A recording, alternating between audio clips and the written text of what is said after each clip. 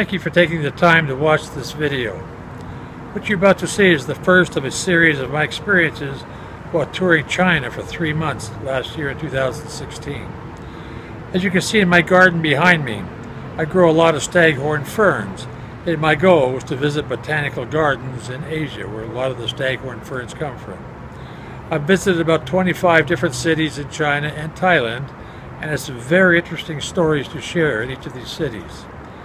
This first video is my travels to Beijing, through Beijing on into Xi'an, China, where I spent 3 weeks there. To begin with, I flew out of Los Angeles, had a layover in Vancouver, and took Air Canada all the way to Beijing, which was about a total of $600 for the round-trip flight. In Beijing, I got the high-speed train that goes to Xi'an. It's a marvelous train. It goes about 300 kilometers per hour, or just under 200 miles per hour.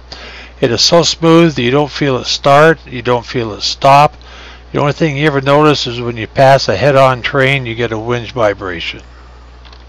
Xi'an is about 1,000 kilometers south and west of Beijing. It takes about 11 hours and 17 minutes for the high-speed train. Xi'an is one of the older cities in China, dating back maybe 6,000 years. It's the beginning of the Silk Road that Marco Polo made famous. Perhaps the most attractive thing in Xi'an is the city wall that surrounds about a square kilometer downtown.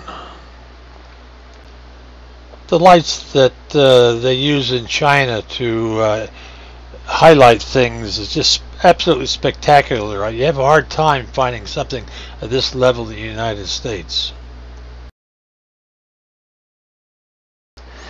And oh yes, they do have things like Viagra here. Look at the price on that. Xi'an has recently come to fame because of the Terracotta Army discovered in about 1956, when a couple of farmers were digging a well and discovered the first terracotta warriors. The Terracotta Army is a life-size carving of a full army, with each soldier having a different personality. There's different officers, there's horses, and it's all been excavated and is protected under a roof about the size of a football field. I don't think they understand the full meaning of it, but these were carved about the year 2000, the time of Christ, and been buried somehow and just recently discovered here in 1956.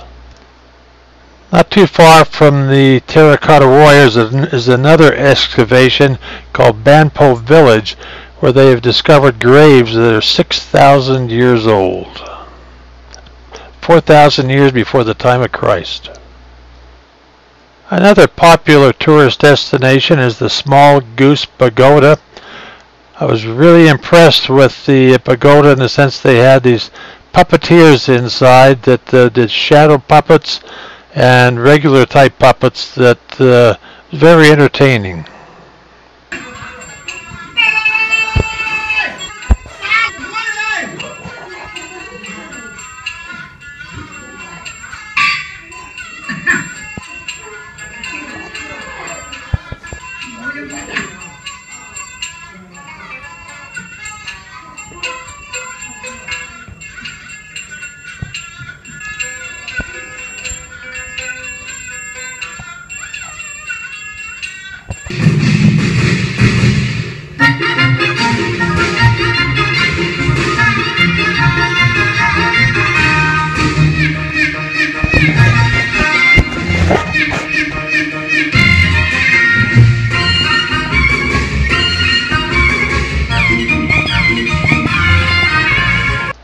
Not far away is the big Wild Goose Pagoda.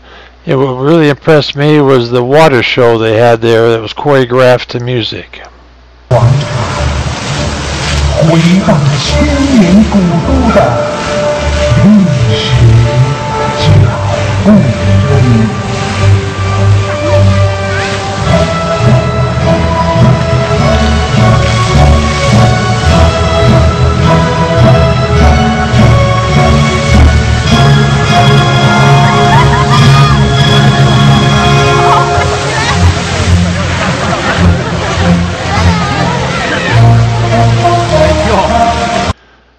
My whole purpose in touring China was to tour botanical gardens.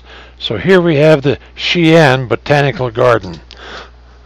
Being April, and since it does snow in Xi'an during the winter, this is a place where they have lots of tulips.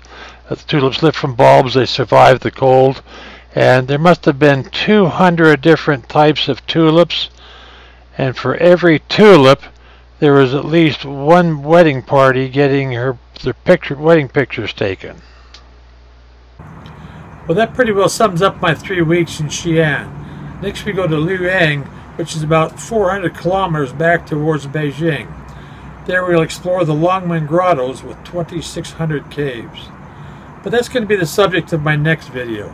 If you want to be informed when the next video is released, just click the subscribe button down below and you will be notified. If you don't want to subscribe, but you think this video will be of interest to others, please hit the thumbs up button, and that makes it available to other people. Until then, as we say at USC, fight on.